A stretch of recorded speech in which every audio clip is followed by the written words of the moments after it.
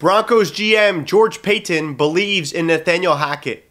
This week, as the Broncos headed to London to play the Jaguars, most of their staff, including General Manager George Paton, made the trip. And he spoke in front of the media this week when he was asked about the team's slow start with a 2-5 overall record and if he believes their first-year head coach, Nathaniel Hackett, will figure it out. Check out his response where he puts his belief behind Hackett. Yeah, I believe in Nathaniel. You know, I support Nathaniel 100%.